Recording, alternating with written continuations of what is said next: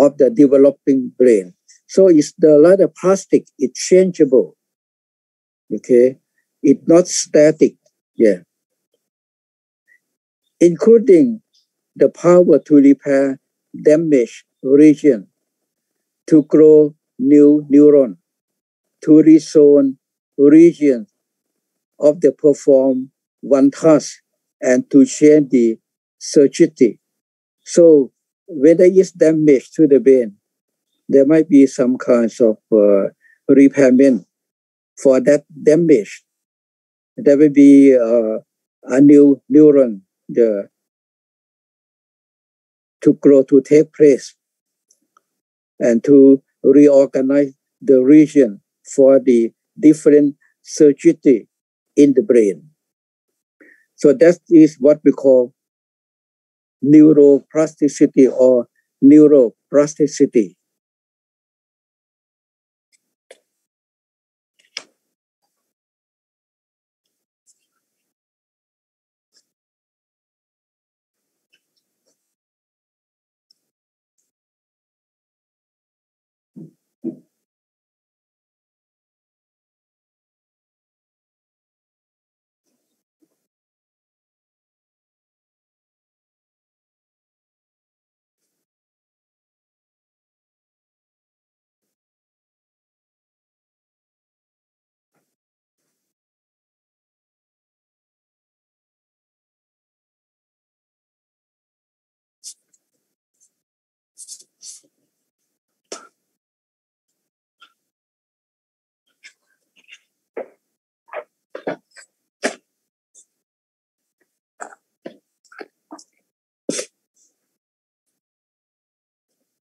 Next slide, please. You can see this is a very, very typical of neuron in the brain, neuron or nerve cell. You see, you can see the structure of a neuron. You can see the cell body. You can see the nucleus. You can see something like we call dendrite or dendritic spine. Okay, you can see the branch, collateral branch. You can see synaptic terminal. Okay, you can see node of Ranvier, Schwann cell. You can see the terminal branches like that. Okay, yeah, and then you can see the cross section, of the neuron. In the cross section, you can see the axon, the nucleus, myelin sheath, and also cytoplasm of Schwann cell in the neuron. Yeah. Yeah. This one is very significant. You can see, we call action potential. So there is an action potential we call electrochemical current go from one place to another place. It is a process of depolarization and repolarization. It's something like one citta moment. One citta moment consists of three things. The first one is the arising of citta, okay? The peaking of citta and the passing away of citta, arising, peaking, and passing away, arising, peaking, and passing away. So it's very similar to the action potential. You can see, okay, depolarization, means arising, and then become to the spike, the peaking, and then become to the process of repolarization, the passing away of the action potential. So you have to recognize the three processes: arising, peaking, and passing away, arising, peaking, and passing away. Or sometimes we use the term arising, maintaining and passing away, arising, maintaining and passing away.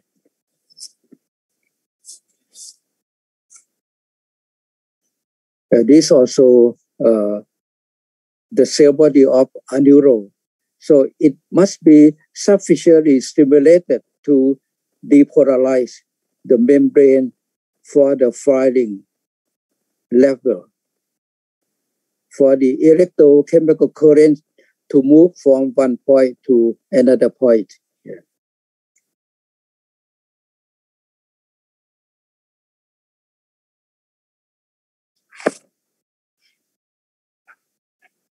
Now we come to the process of depolarization.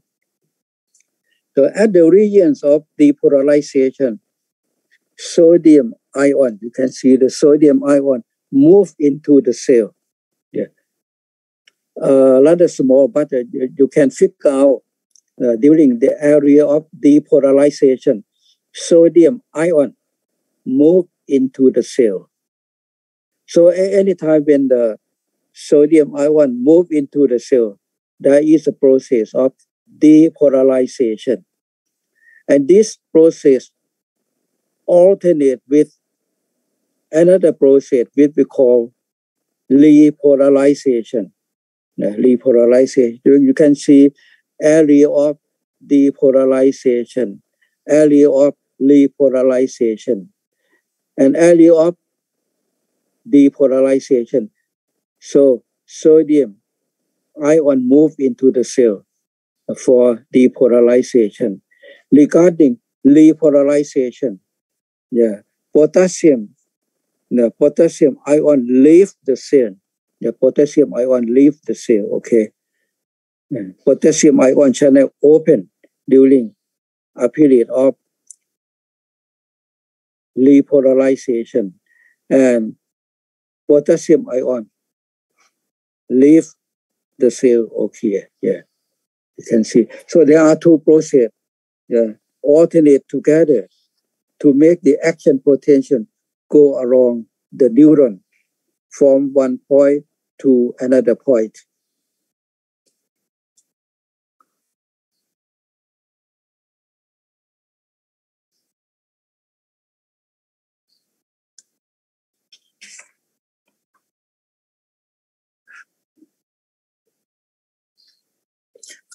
It's something like domino, like this. So this is a direction of impulsive movement, or the direction of electrochemical movement from one point to another point. So there is a process of depolarization alternate with depolarization. Action potential or electrochemical impulses that travel from a neuron to a neuron. So it tends going to be like this.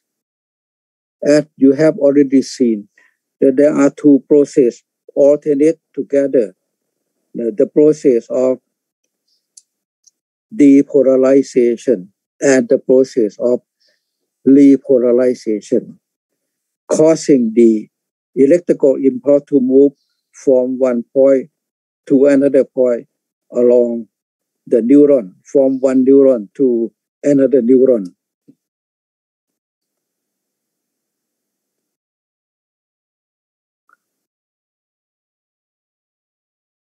So during the firing, you can see sodium ion channel open, and then sodium ion get into the cell here.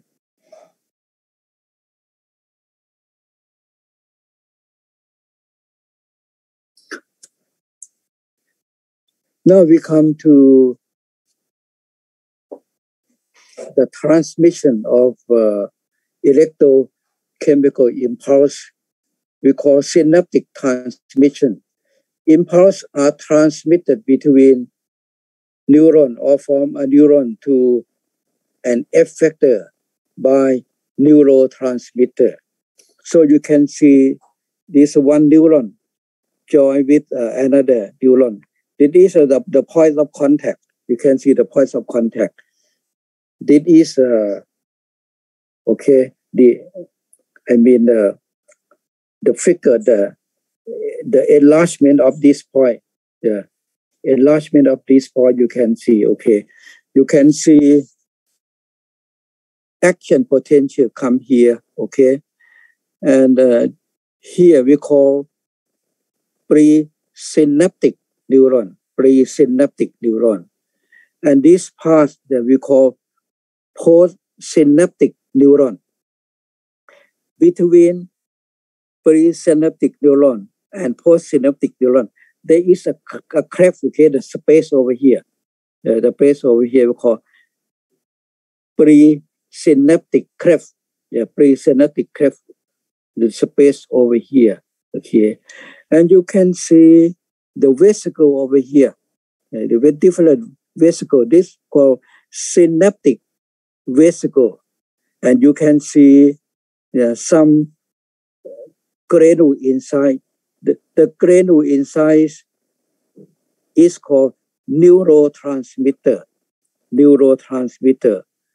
So it is used for neurotransmission, for the transmission of action potential from presynaptic neuron to postsynaptic neuron. You can see over here the different kinds of neurotransmitter. Okay, here, neurotransmitter. So the impulse can pass the synaptic cleft to the another neuron by means of neurotransmitter. You can see neurotransmitter over here, and also you can see a receptor. Neurotransmitter will come to contact with the receptor, and then it causes the receptor to open. When the receptor is open, sodium ion will pass into the channel. The sodium channel like this come to this point. To this way, action potential can pass from one neuron to another neuron, and then to another neuron, and then to another neuron. Go on and on like this, in the brain.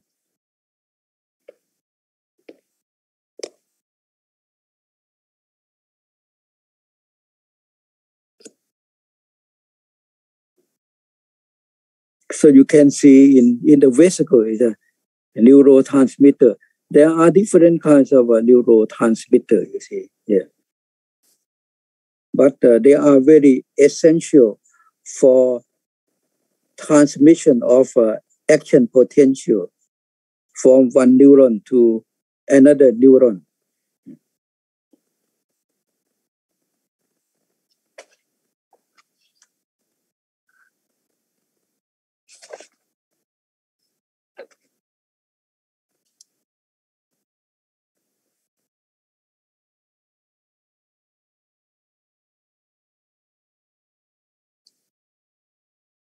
Next one, please.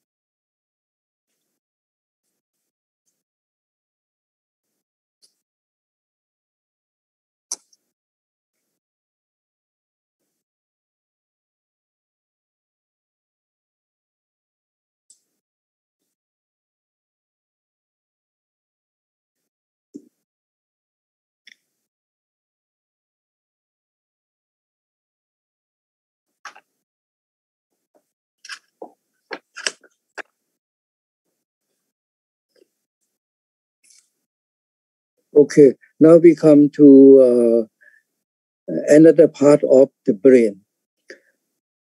This part of the brain is related to different kinds of what we call the sense door. The sense door. For example, you can see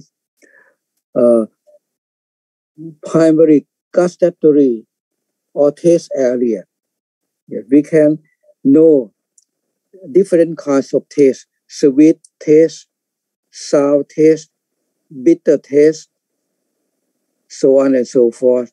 See, because we have the receptor in the tongue, it conveys the message to this area of the brain, so that we can recognize different kinds of taste.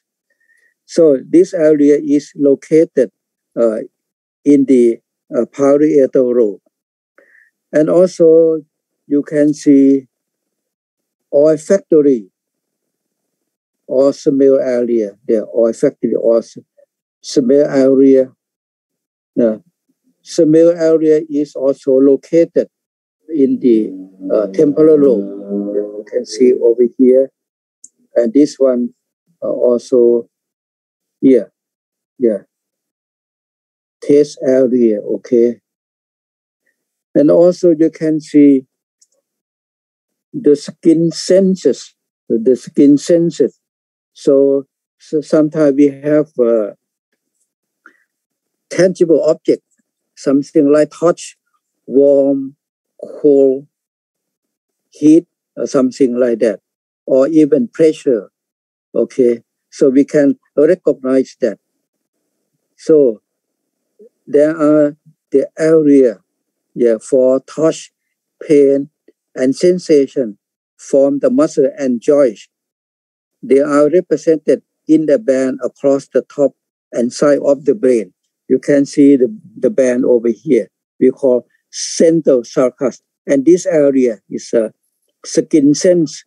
The skin sense for touch, for warm, for cold, for heat sensation along this band, this area. Okay, yeah.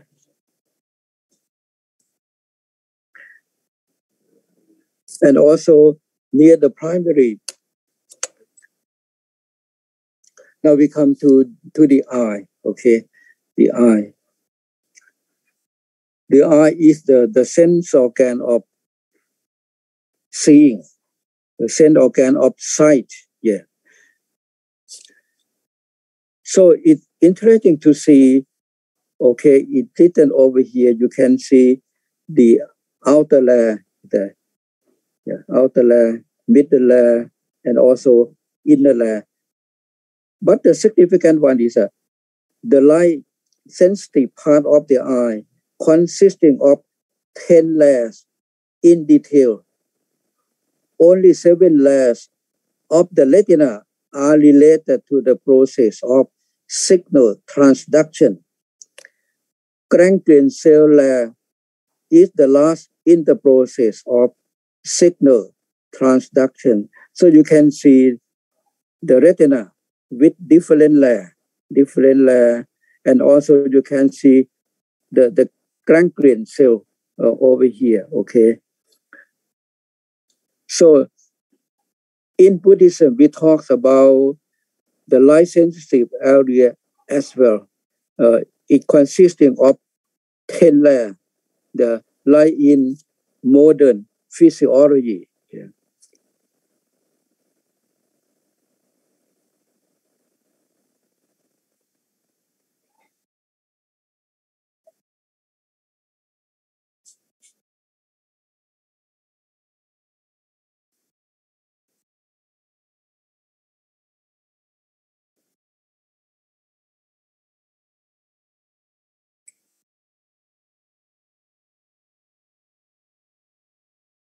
Okay. Yeah. This also the enlargement of retinal area or retina. So you can see different layer over here. Yeah. You can see in Buddhist scripture, the Buddha mentioned very clearly that Chakkhayatana or Chakkhupasana refer to sensual organ of the eye, which is known as Chakkhayatana. Chakkhupasatha is described to have a layer of structure, about 7 layers, and the organ where vision is initiated has the size no bigger than the head of a louse. Here you see, this is the retinal layer. In Buddhism, the Buddha mentioned that there are about 7 layers for vision, and also there is one point we call optic disc. Optic disc, it has a size of no bigger than the head of a louse. Okay.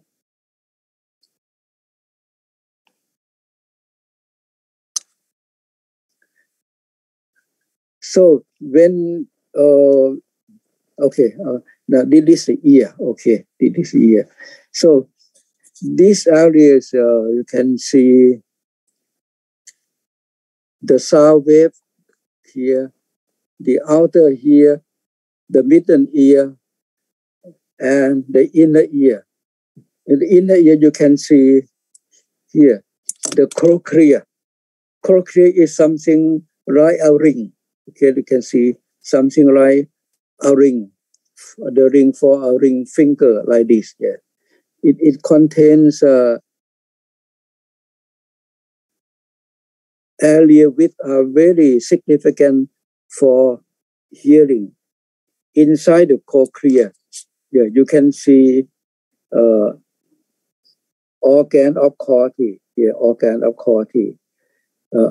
At the organ of Corti, there are hair cell inside. Hair cell inside organ of Corti. You can see a little bit of hair cell over here. So this is a very sensitive area for hearing.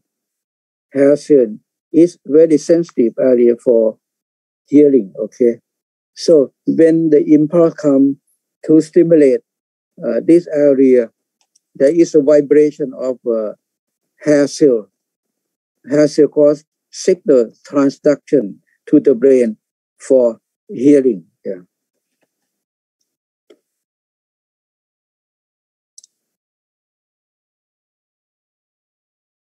Okay.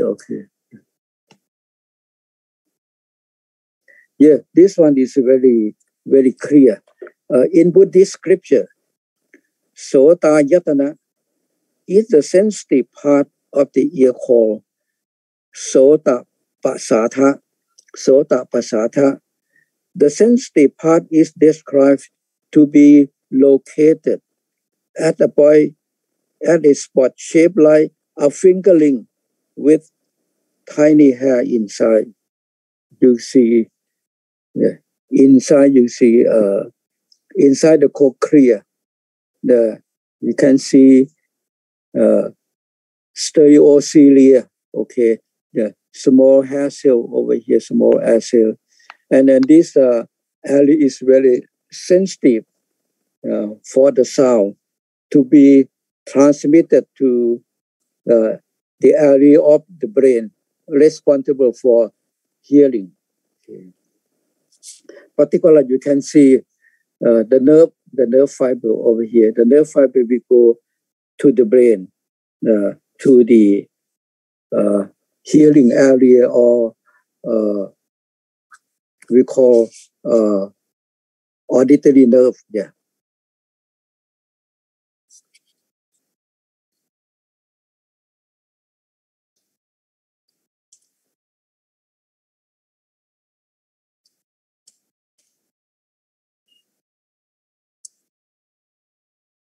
Another thing that I would like to mention, we talk about different sense door. Okay. Okay, now we come to the nose. Okay. Yeah. The nose, in Buddhist scripture, we call Kana Yatana. Kayatana is Kana Pasatha. Kana Pasatha. It is located inside the nose at the spot shaped like goat hoof. And the spot shape like goat hoof, you can see here. Olfactory nerve here. It look like the goat hoof, okay, olfactory nerve, and then it go to the brain. I have already told you to the brain area responsible for smelling. Yeah. Olfactory nerve, olfactory bulb, okay. And regarding the nose, yeah, in order to be able to smell something, we call nose door process. So there must be nose khana yatana or nose sensitivity. Nose sensitivity. There must be smell. Smell can mean kantarom. Kantarom. Okay, smell kantarom. And also there must be called air element. There must be vayotatu. In order to be able to smell something, there must be the wind or the air element. Otherwise, we cannot smell it. Yeah, okay. So there are 4 factors. Another factor, there must be what we call attention. If we have no attention, there is the smell. If we don't pay any attention to the smell, we cannot recognize it. Okay, yeah. So there must be 4 factors. In the same manner, we just saw that the ear door process. Okay, you can see sota pasasa, particularly the hair cell. Okay, hair cell. When the sound come into contact with the hair cell, okay, there is the sound or satal. The sound is the satarom. Satarom. There must be space, akasa. There must be space in the ear, okay? And then there must be attention. Sometimes you see, we hear something, but if we don't pay any attention, we cannot hear it. So there must be attention. In the same manner, you see, when we talk about the eye door process, we talk about eye sensitivity. Eye sensitivity means Chakku Pasatha. Chakku Pasatha means the retina, and also, the blind spot, the blind spot, and also the nerve, okay, the nerve that go to the brain, particularly to the visual area responsible for seeing. So there must be the light, aloka. If there is no light, no aloka, we cannot see. Like in the dark, we cannot see anything. So there must be the light, okay? And the last factor is attention. If we don't pay any attention, even though we see something, we don't pay any attention to that, we cannot recognize it. So there are 4 essential factors, particularly the last one, the attention. Okay. Okay. Now we come to the tongue. The tongue door process. The Shilha Yatana or Shilha Pasatha. Shilha Yatana or Shilha Pasatha is described to be located on the tongue at a spot shaped like upper part of torn lotus leaf. You can see the papillae. It's something like the taste bud. The taste bud. So when something comes into the mouth, and then so we can taste it because there is a water, like inside the mouth, the water or bodhirata inside the mouth, and then so the taste come into the contact with the receptor or the taste bud, and then we can taste different kinds of taste, maybe sweet taste, sour taste, bitter taste, or other kinds of taste. This is we call tongue door process. So for the tongue door process, we need 4 factors. The first one is we call Shiuha Pasatha, okay, or taste bud, and also we need we call Rasalom. Rasalom means taste, different kinds of taste, and we also need water element. Particularly in the mouth, we have saliva. Saliva is a water element, and then we must have attention. You see, if we don't have any attention, sometimes we don't recognize the taste. Sometimes it is a sour taste, it's a bitter taste, but if we don't pay attention to it, we cannot recognize them. Okay, yeah.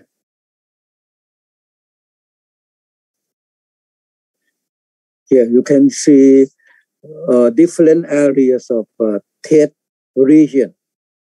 You see, additive is the area for sweet taste. And then you can see the area for salty taste, the area for sour taste, and deeper inside the area for bitter taste. Different kinds of taste that we can recognize. The sense of taste buds are most numerous on the tongue. Certain regions of the tongue respond more strongly than other regions to specific tastes. So the taste buds are situated along the tongue, as we can see. And also different areas represent different kinds of tastes. It may be sweet taste, maybe salty taste, maybe sour taste, or maybe bitter taste. Okay. Yeah.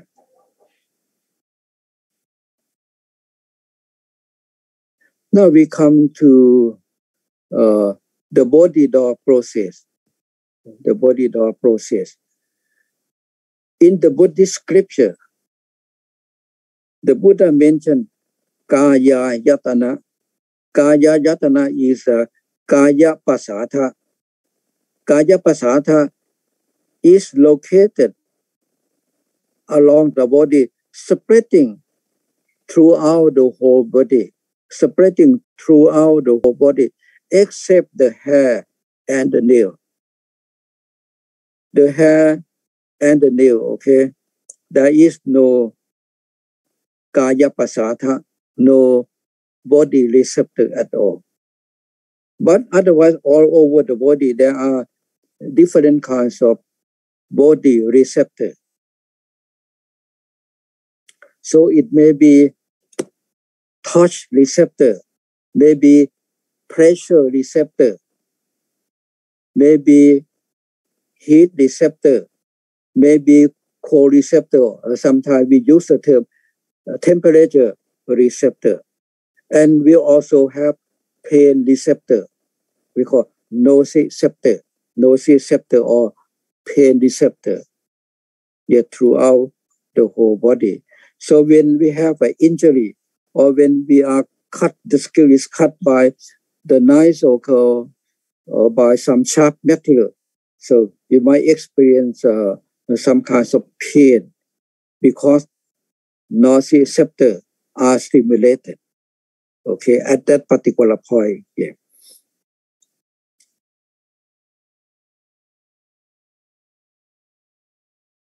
Okay, here receptor in the skin. Okay, you can see receptor for touch, receptor for pressure, receptor for vibration, receptor for temperature,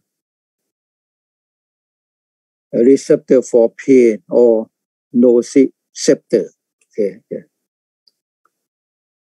So there are many receptors all over the body. Okay, different kinds of receptors. Yeah, in the skin. Okay.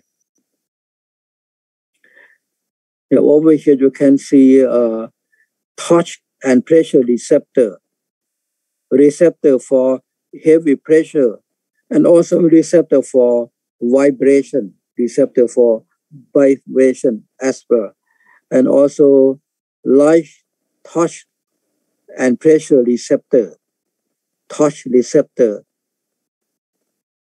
Okay, it's not shown here. You got nausea receptor or pain receptor. Yeah.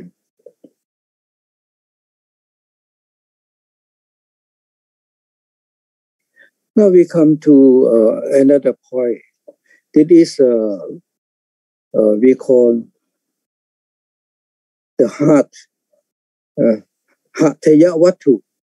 The Hataya Watu is described to be located in the hollow around the site of Punaka seed, where high full blood is kept. So you can see the heart. Heart is divided into 4 chambers. The upper 2 chamber and lower 2 chamber. Okay, the upper 2 chamber, the right one we call right atrium, the left one we call left atrium. And the lower, we have 2 ventricle, right ventricle and left ventricle. And how about Hataya Watu? Hataya Watu is described located at the right atrium, the right atrium. Yeah, very close to the SA node. SA node means the sinoatrial node. And the site of Hataya Watu is about Punaka seed. You can see this is the Punaka seed. You can see 2 centimeter. 2 centimeter. Yeah. This is the place where Hataya Watu is located. As mentioned here, Hataya Watu is described to be located in the hollow side of a Punaka seed, Punaka seed, in the right atrium near sinoatrial node. And according to Buddhism, the seat of the heart is located at over here at the Hataya Watu. So in another word, Hataya Watu is the seat of the heart or the heart base. So Hataya Watu is the seat of the heart or the heart base. It just to be the seat of the heart. And how about the brain? You see, in Buddhism, we believe that the brain is just the office of the heart. So the heart is the seat of the brain, or the heart is the house of the mind. But the brain is the office of the mind. So when the mind has to function, so the mind has to work with the brain. Without the brain, the mind cannot work. But the seat or the house of the mind is located at Hataya Watu. And Hataya Watu is located in a hollow at the right atrium near sinoatrial node or near SA node. Like in this figure, you can see SA node. Okay, yeah. You can see the right atrium. You can see the Punaka seed. Punaka is here is 2 centimeter. The size is about 2 centimeter. Okay. Upper right chamber collecting deoxygenated blood and also related to SA node which deal with the electrical conduction system. Besides AV node, we have left chamber collecting oxygenated blood from the lung. And then we have AV node, atrioventricular node, and also AV node, A2O ventricular bundle to carry nerve impulse to different area of the heart. So you can understand, okay, in Buddhism, we believe that the heart is located at the Hataya Watu. It's something like the house of the heart. But the office, the brain is the office of the mind. The brain is the office of the mind. So the brain has different function. So when the mind go to have different function, it must go to the brain. It must work closely with the brain. Without the brain, the mind cannot work. The mind cannot have any function at all. It just stays still, in the Hataya Watu. Okay, yeah.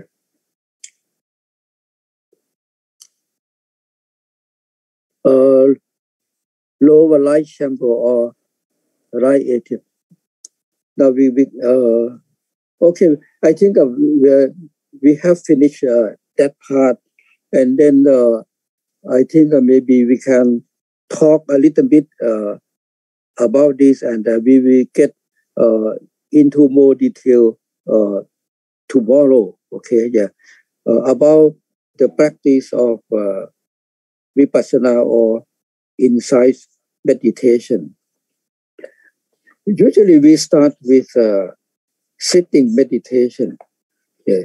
As I have already mentioned, during sitting position, so we must have, we call the object of insight meditation. In this kind of practice, so we use the rising and falling of the abdomen as the main object. We're using the rising and falling of the abdomen as the main object. So we observe the rising and falling of the abdomen. So at this point, you can see. So there are two things you can remember: nama and rupa. Rupa means materiality, and nama means mentality. When we talk about rupa or materiality, there are two kinds of rupa or two kinds of materiality. The first one we call conventional truth or conventional reality. In Bali, we use the term Banjati Satya or Sammuti Satya. Banjati Satya or Sammuti Satya. So it belongs to conventional truth. It is a reality, but it belongs to conventional reality, not ultimate reality. We will talk about that later. For example, as everybody knows, you see, we talk about four primary elements. The earth element, Pathavi Dhatu. The water element, Apo Dhatu. The fire element, Tejo Dhatu. The wind element or the air element, Vayu Dhatu. All of these belong to the four elements, but they belong to conventional truth, not conventional reality. They belong to Panjati or Sammuti Satya, not the ultimate Satya. What are the ultimate Satya? Yeah, we go to the next one, please. Yeah. Yes, you see, ultimate truth or ultimate reality we call Paramattha Satya. Paramattha Satya means the characteristic of the four primary elements. So the characteristic of the four primary elements, yeah, we talk about the earth element. The earth element has hardness and softness as characteristic. So hardness and softness belong to ultimate truth. So it has cause nature. So hardness and softness belong to ultimate truth or Paramattha Satya. And then the water element. The characteristic of water element are fluidity and cohesion. It has adhesive nature. So fluidity and cohesion are characteristic of water element. Fluidity and cohesion belong to ultimate truth or ultimate reality, or belong to Paramattha Satya. And then we come to define element. The characteristic of the five elements consists of hotness and coldness. Hotness and coldness. Okay? Hotness and coldness. So it has a digestive nature. So hotness and coldness belong to characteristic of the five elements. Hotness and coldness belong to ultimate truth or Paramattha Satya. And then we come to the wind element or the air element. The characteristic of the wind or the air element consists of tightness, distension, looseness, movement, support, and expanding nature. So, but among the different characteristics of the wind element, the most prominent one is the movement. The movement is very easy to observe. There is a major characteristic of the wind element, and the movement belong to ultimate truth or belong to Paramattha Satya. Okay? Yeah.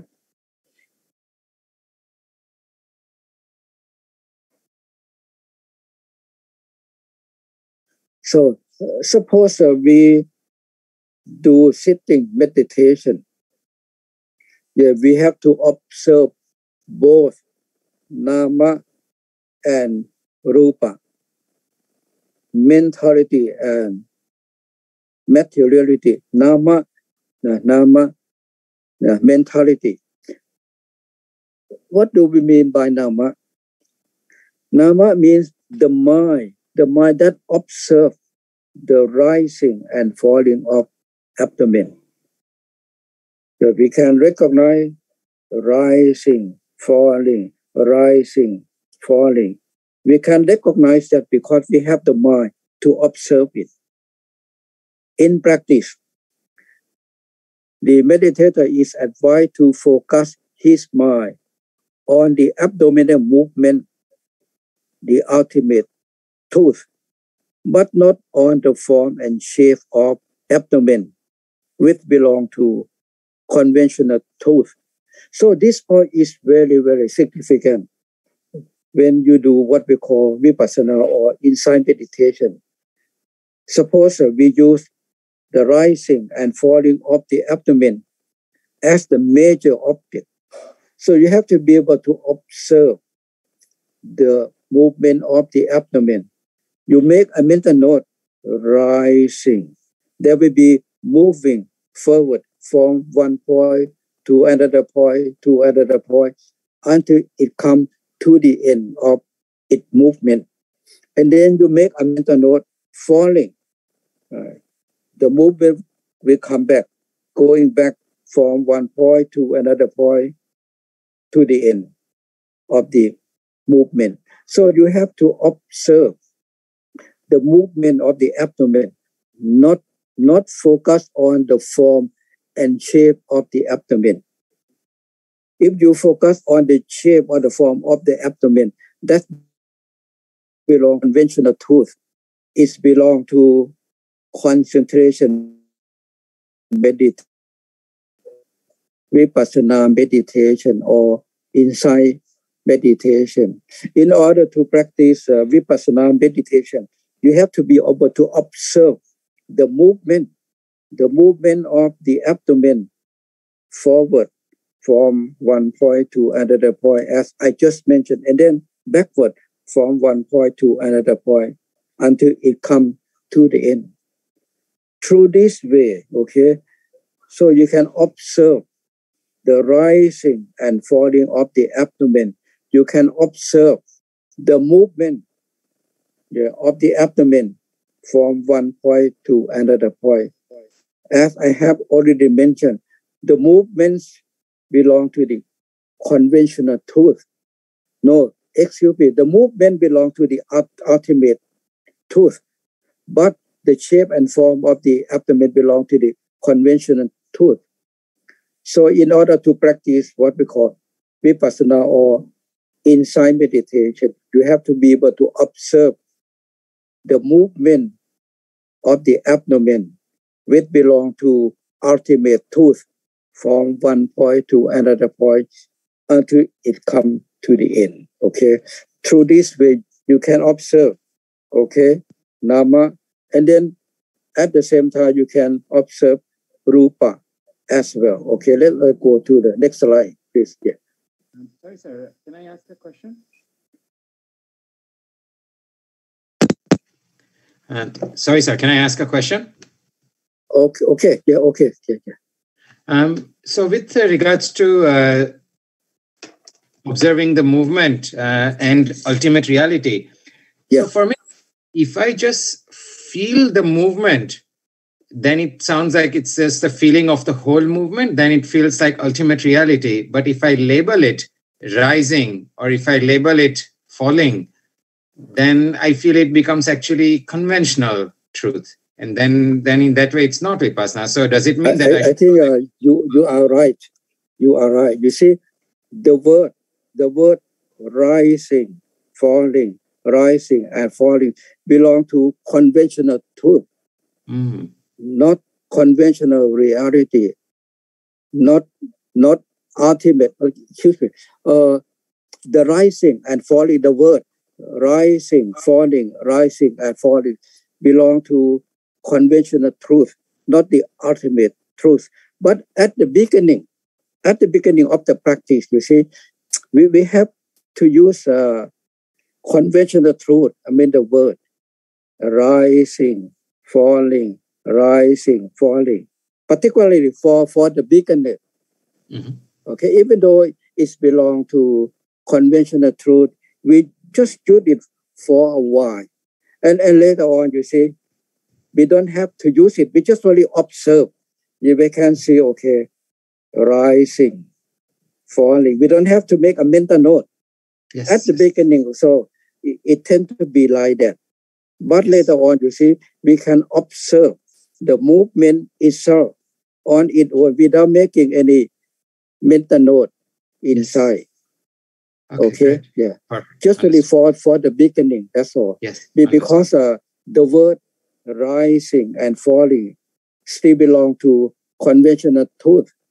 Yes. But the movement itself that you observe belong to the ultimate truth, or paramati. Yeah, paramati rupa, or ultimate truth. Okay. Yeah. Okay, great. Thank you.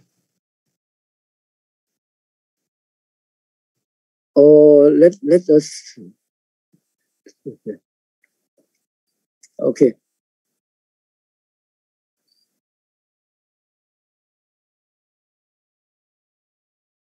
Let's just mention a little bit about this. I think we can get into more detail tomorrow.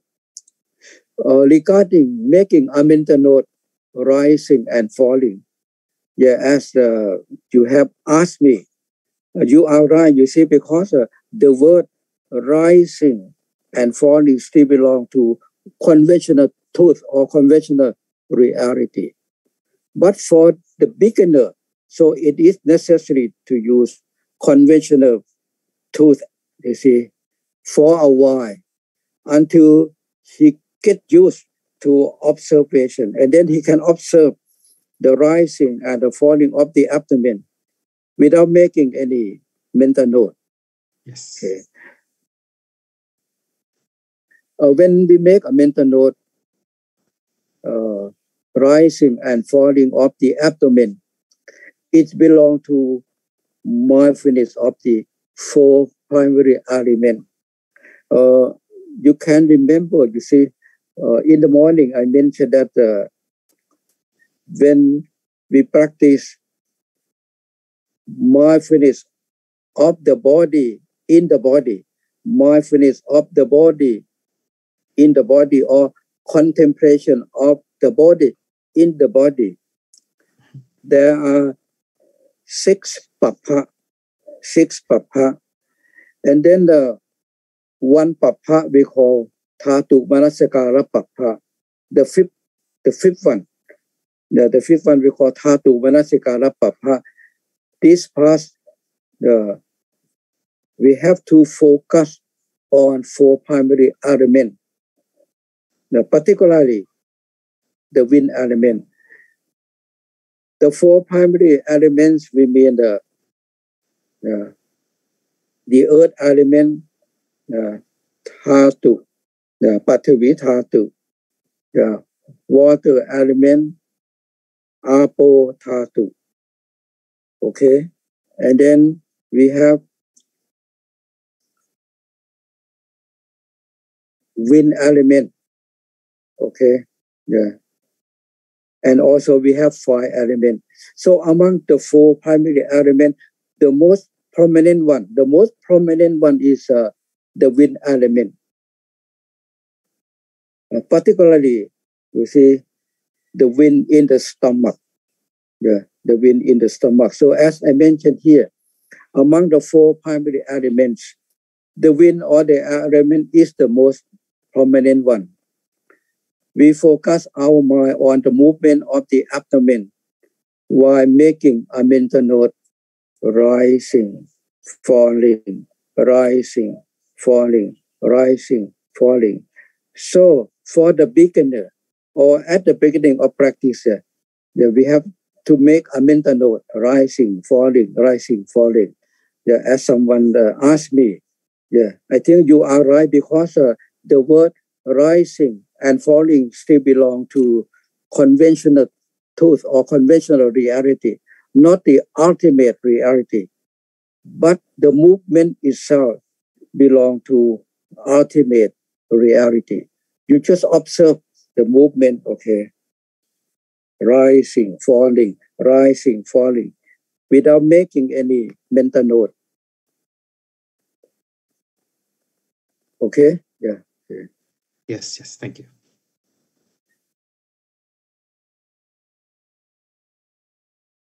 Okay, I will talk a little bit, then I think maybe tomorrow we get into more detail. In medical physiology, the rising and falling of abdomen are caused by the movement of the wind in the abdomen. So in the abdomen, we have one kind of wind we call Uchita Vayu. The movement of the wind in the abdomen is the result of contraction and relaxation of the diaphragm.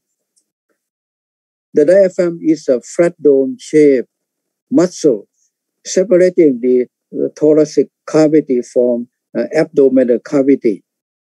Contraction of the diaphragm causes the rising of the abdomen. On the contrary, relaxation of the diaphragm gives life to the falling of the abdomen. So the rising and falling of the abdomen are not related to the breathing out and the breathing out. Not related to that. In fact, it is related to the movement of the diaphragm. the diaphragm separate between the above is a thoracic cavity, and below is the abdominal cavity. Okay, so when there is a contraction of the diaphragm, so the wind in the stomach will be put forward, causing the rising of the abdomen. On the contrary, when there is a relaxation of the diaphragm, it will cause the falling of the abdomen. So the major cause of the rising and the falling of the abdomen is the contraction and the relaxation of the diaphragm, not related to the breathing in and the breathing out. Okay, yeah. Okay, maybe we have to stop right now. So tomorrow we start again, okay, at 9 o'clock in the morning or at 9 a.m., okay? You might have some more question, okay? And tomorrow, I think if you have some experience about mindfulness meditation, particularly vipassana meditation, we can share our experience about this. Yeah. And any more question for today?